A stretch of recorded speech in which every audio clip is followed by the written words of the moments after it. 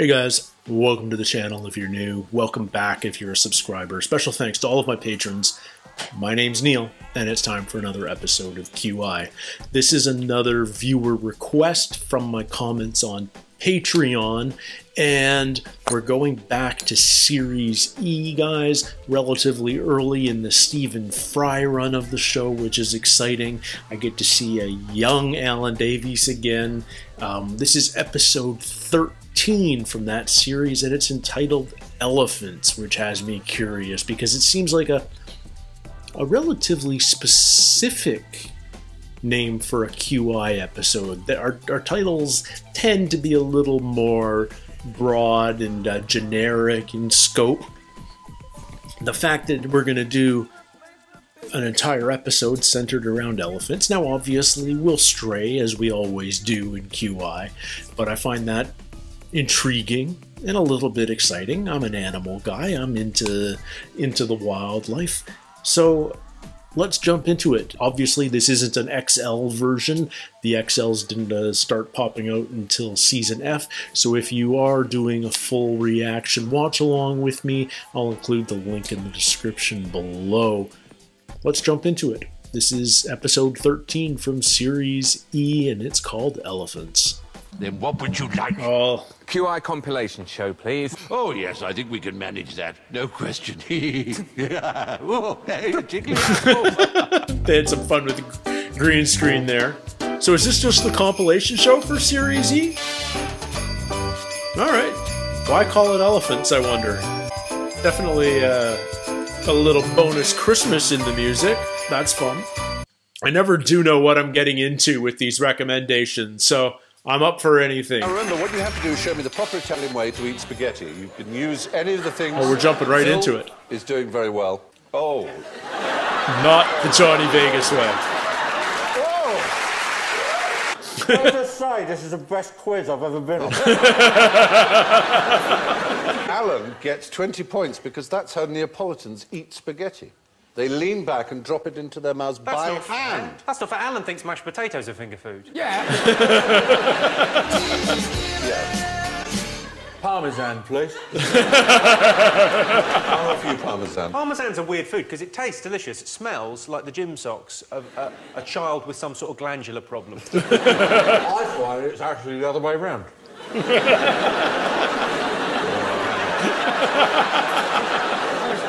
I buy it off people in the street.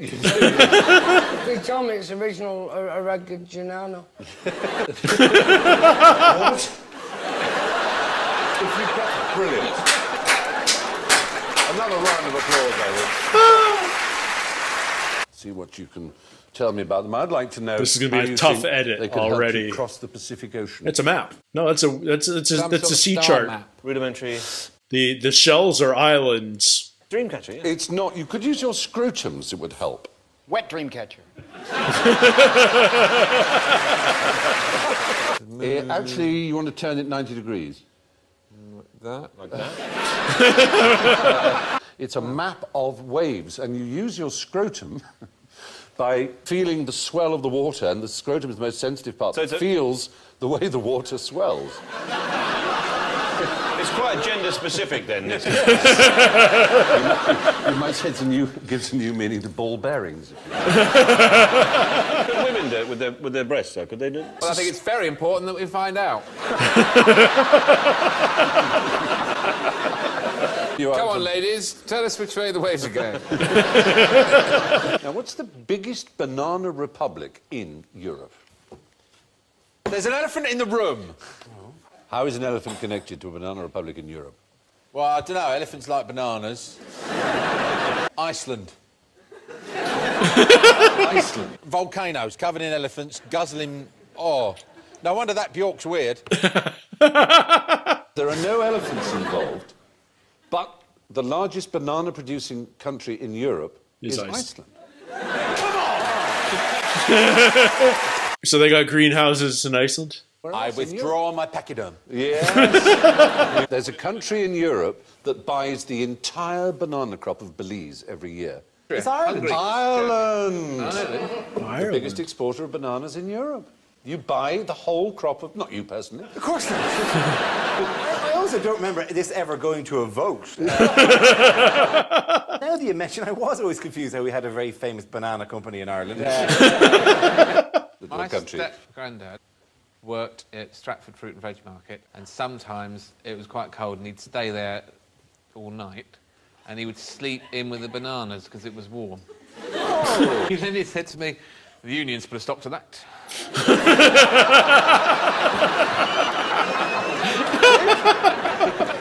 I like the expression, sleep in with the bananas. It implies that the bananas are asleep as well. What's the biggest banknote the Bank of England prints? Do you know? That one. No, the... 1,000. 50,000. Oh, bigger than that. Million. Squillion. Bigger than a million. 2 million, 3 million, 4 million, 5 million, 50 million, 100 million. 100 million! There are 40 £100 million notes in the Bank of England. Oh, what a fantastic... Get her a taxi. All owned by... Change, please. I've got one of them, actually. Have you got one? Yeah, I did an extra shift in the Golden Egg in 1972. What would you get if you used an ejector seat to escape from this helicopter? Oh, very short headache. Oh, and then gone. The ejector goes out sideways. No doubt. There's a trapdoor. There's a trapdoor. You'd simply have to get rid of the rotors. You'd simply have to blow them away milliseconds before the ejectors. That's what it says in the manual, Stephen. Yeah. And obviously they've had very few complaints. There they are. Can you get them for your house? Just sort of domestic use. No. You know what? This evening's very disappointing. What is the world's most expensive meat? Be a unicorn steak. Blowfish cheek. Or a mermaid fillet. Yes. Mammoth. It's not what I have. You mean I have... Wasted your elephant. You can use It's it actually again. Alan's. My one's down there. Japanese beef, the special... No, it's not Wagyu. They claim that the cattle are massaged and fed on beer. It's actually nonsense. They used to be fed... You want to be one, don't you? I know. I was one in a previous life. It is a manufactured food made from something called myoblasts, which are a kind of stem cell. Well, this is like 14 years ago. I mean, you can buy that stuff, Programmed to grow muscle. I believe, already, and it gets like 100% cheaper or 1,000% cheaper every year. At the moment, however, a single kilo costs $10,000. But I have to go home after this. Yes, you do. And it'll be dry. Yes. There's no place for crisp We're going to end up with butties in the Monster future. Munch on white bread for the next 20 years, aren't we? Who's going to remove... Nobody removes a stem cell from a monster bud. But I don't want one that's been meddled with and had needles put into it. No. I want a fresh bag. Preferably pickled onion. OK, it's a deal. Do you know about Yantan Tethera? Sheep Cumbrian, counting. yes, for Sheep counting counting. sheep. It actually goes Yantan Tethera Methera Pimp Sethera Lethera Hovera Dovera Dick Yanadick Tianadick Tethera Dick Methera Dick Bumfit suddenly appears, which is 15, and it goes Bumfit. all the way up to Gigot, which is 20. So 1 in every 15 will be a Will be a good Bumfit. Bumfit. Me and Alan did a play in Edinburgh, and we had to share the stage with some Korean dancers. And the stage was sprung for these dancers. They were all sitting around playing poker, and I had to walk behind them, and if I walked heavy enough, they'd go up and down. Raked stages are the other thing, when they're raked down. I went to a matinee performance of The Tempest. I was a child at the time, but actors in matinees get very frisky and just like to take the piss out of the play because they're bored stiff. In The Tempest, all the sprites, you know, an Errol did a sort of human pyramid. Paul Brook was playing one of these lords with a big fur coat, you know, that went all the way down, and he decided for the matinee to be naked underneath it. And at one point, he had to look upstage, and he just opened his coat like that. And the girl at the top of the pyramid urinated with laughter. He went all the way down the pyramid. All the way down the stage. It trickled off all the way the edge of the stage. That's great. He couldn't have hoped for a better response. I've got a guinea pig at home, and every time it lives its life at a state of extreme terror the whole time. And as you pick it up, please don't kill me, please don't kill me, please don't kill me. Well, that's bred into them from Peru. Guinea pig's a big meat crop in Peru. You can kill them with anything. Yes, put a sticker dressing on up as an eagle, maybe that's the wrong thing.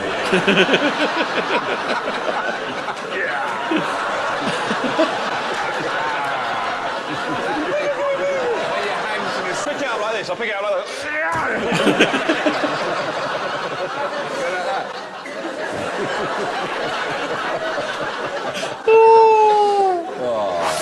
If you milk men, Hello. Oh, yes. That's not might you get MSG out? You might, because it's present in milk, and if a man lactates, Hello. which men do, Yeah. It's one of the reasons babies like milk, is it's full of glutamate, in fact. This is why I don't want to do shows like I'm going to lie awake at night fearing that I'm lactating poison. And I feel like I've already hurt people enough in my lifetime. But I don't want meaty tasting breasts. I feel nature may disappoint. I don't. There's nothing we can do for you. I'm afraid your breasts do taste slightly meaty if you're lactating. But let's face it, they'll be meaty anyway because they're flesh. Johnny, don't be scared of your own flesh. Do you know the best way to escape a charging polar bear? Shoot it in the face. Take your clothes off. Exactly. It stops to pick up your clothes and smell them, and you just get further away. Yeah, but now you're naked in the Arctic. You will obviously be chilly, I suspect. You won't be very chilly, and it would eat you and go, that's good, that one didn't have a wrapper.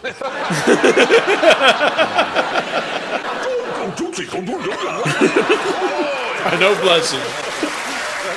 Can I just do my Brian Blessed story quickly? He tried to climb Everest a few years ago. They had to sleep overnight kind of at the edge of a glacier, so they were all in a tent that was like hanging off a washing line. Howling gale, and one guy went, oh, what a shit, about 3 o'clock in the morning. So off he goes out the tent, does it, gets back in. Someone went like that. What's going on? And what had happened was he'd done a poo, it had flown around space a bit and landed in the hood of his jacket.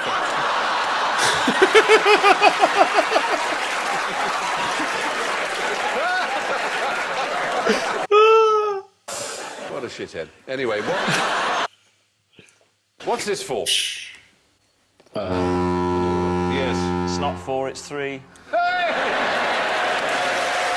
Gives you specific information pertaining to the relation between the column and the thing. Not exactly. It's what's called a triglyph. That's right. A triglyph.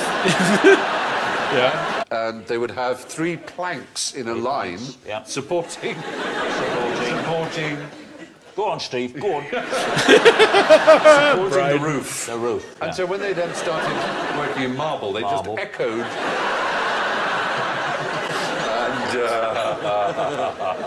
And so there you are. There you are.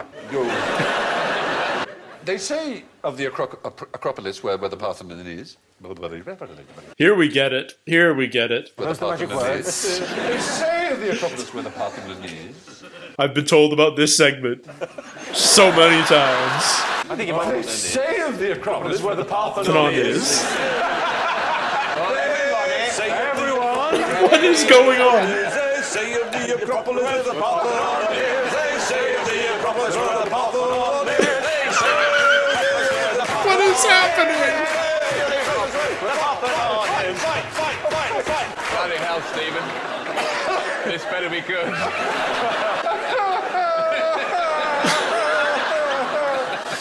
Wow, they just crushed him. Sorry, I've just got a question. What do they say about the Acropolis where the Parthenon is? They say. What do they say? What do they say? He's going to say, he's going to say, he's going to say, he's going to say, he's going to say, he's going to say. What do they say about the Acropolis where the Parthenon is? Can I write it down? Read it, it says it there. Come on, you've got to tell us now.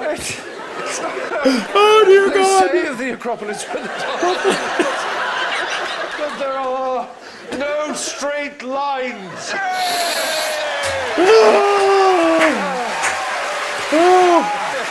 Oh, dear God. That was ruthless. Oh. Do they? Yeah. Whatever. Good night. Happy Christmas. See you next year. Oh. All right.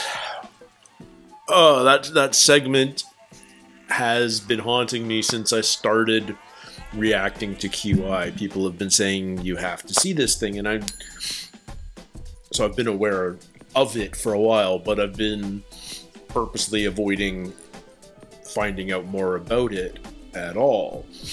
And someone even recommended to me the episode of Engineering, I guess, where they originally filmed the segment, but I guess they didn't include it in the regular episode and put it in the compilation episode instead, which is this one, which is clearly why it was recommended to me. This is going to be a hell of an episode to edit together and keep. For those of you that don't understand, I can't include more than about 10 minutes of footage, and I can't include any more than a 10-second clip at a time. So this will be a challenge. This will be a challenge to convey all the humor in this episode without cutting the episode to heck. But I'm going to try, and it's going to be fun, and I hope I did that bit justice. But the YouTube algorithm can be brutal sometimes. Nevertheless, that's... Oh, I haven't laughed that much in a while. That was so much fun. Ah! What a great group to just give it to Steven like that, you know, and they've all got, they're just, you guys know it. There's no point me trying to explain it. That was just awesome to see. I feel like,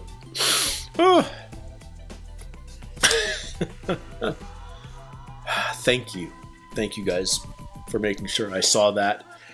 I feel like I can, you know, it's like carrot in a box or something. I feel like it's like one of those incredibly notorious bits that you just sort of have to eventually see and tick it off your list of important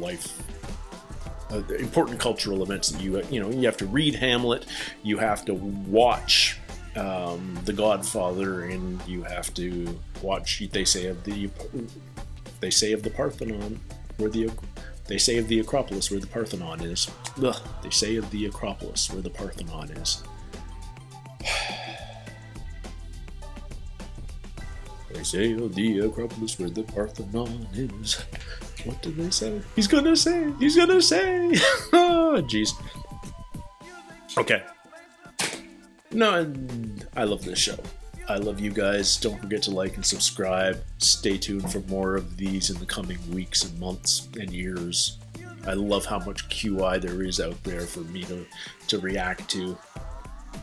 And until next time, everybody, take care, stay healthy, and we'll see you soon. Cheers.